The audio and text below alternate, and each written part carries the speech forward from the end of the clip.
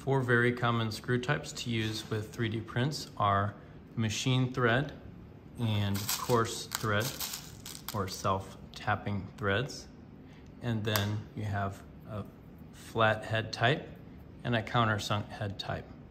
And those four variants will get you pretty far. How about choosing between the machine screw and the self-tapping? Well, machine screws like this one from my multimeter are commonly found in assemblies that you will intend to remove and reassemble several times. And the self-tapping screw like this one is for assemblies that are intended to just be assembled once or a few times. So that's why they put the self-tapping screw in this case in the housing of the multimeter, because they're not expecting customers to often open up the unit itself. Machine threads like these, or a machine screw, is intended to pass through the whole material, so your whole design will be larger than the screw thread major diameter, and then it's going to pass through like that, and you should have some clearance without interference. Machine threads should be designed so that they go into a threaded mating component like this nut here, in the instance where we're doing a clamping action, like these wing nuts, or like a threaded insert. This is a heat set insert. Self-tapping threads are intended to engage directly with the plastic material, and so you will have a hole design that is smaller than the major diameter of the screw thread. That means if you measure with calipers the exterior, the largest part of the threads, that's the major diameter, and you're going to go smaller than that so you can achieve interference fitment. This brass part is a heat set insert. It's used to engage threads to the screw, and we insert it into the plastic components for a pretty elegant look here. And you use a soldering iron or another heating tool to melt the plastic as you drive the insert into the part permanently. After you added the insert, then your screw will thread right in, and you can insert it many times and remove it many times without any damage. For countersunk head style like this M3 screw, you can design the clearance hole and then add a chamfer so you can have a flush mating between the part surface and the head. In the same way, if you're using a PCB and you're clamping the PCB to a surface, then we recommend using a flat head type so that you're not putting stress on this via. And most of the circuit boards that come with off-the-shelf sensors from Adafruit and Amazon, they are accommodating for M2.5 size threads. Sometimes it's worthwhile to purchase your sensors from a reputable vendor like Adafruit, even if it costs an extra $10 instead of the knockoffs from Amazon, because A, they'll provide a drawing that shows you the dimensions of the holes, and usually the designers are considering allowing users to use common fasteners like M2, M2.5 to attach these boards into assemblies.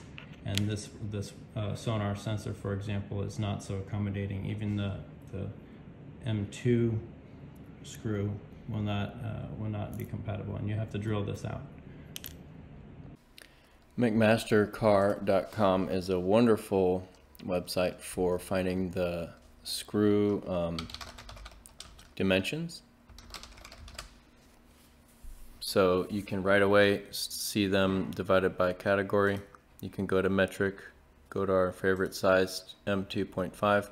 Then you'll see such as a first option would be flathead screws. Okay, let's just choose a 10 millimeter length one. now you can start to see what materials are available. Just go with the cheapest one, that's metal. Then when you click on a screw, okay, this is stainless steel. We don't need stainless, we can just do zinc plated steel. The most common ones have a really large package quantity for only $6. Once you click the product detail, then you can find all the most important characteristics that you need to make your design.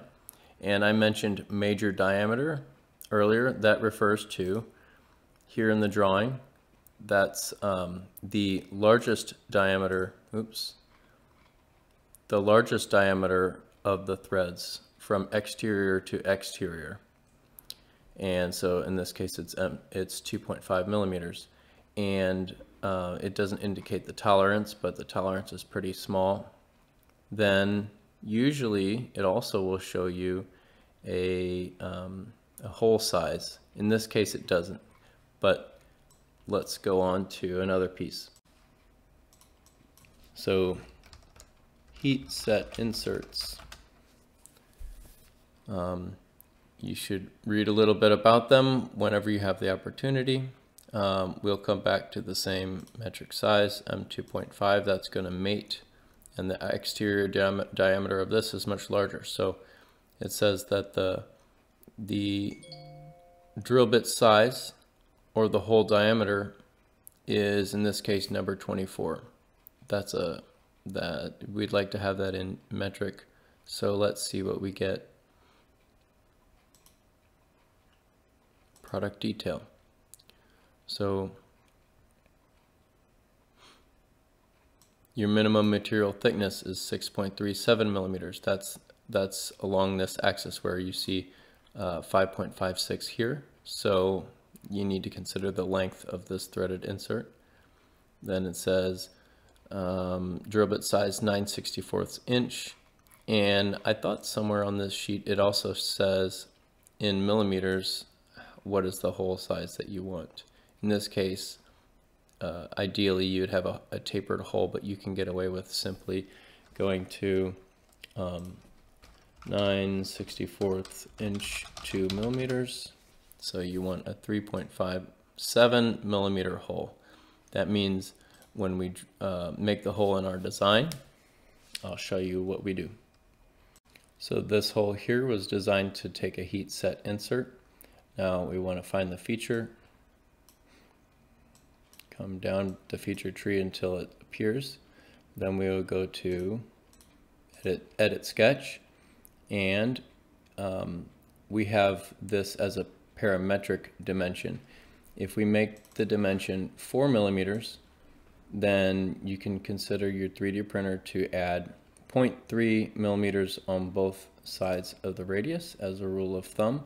So it's going to overbuild the plastic a little bit, or it'll just have deviations and you'll have an oval shaped hole if you're printing in this orientation. Then, so you want to take 0.6 away from this, and then you're going to have a 3.4 millimeter hole. Okay, that's great. We come back to McMaster-Carr. We said we want a 3.6 millimeter hole. We've got 3.4.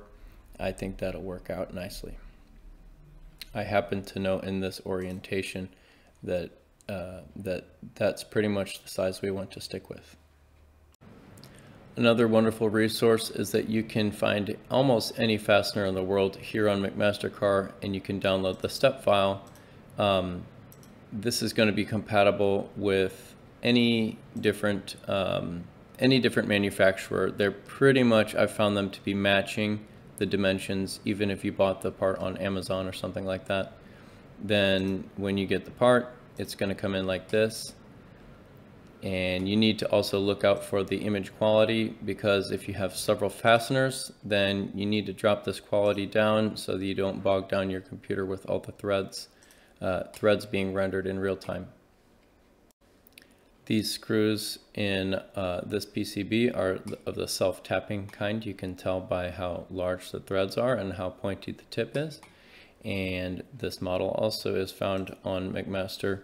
So a self-tapping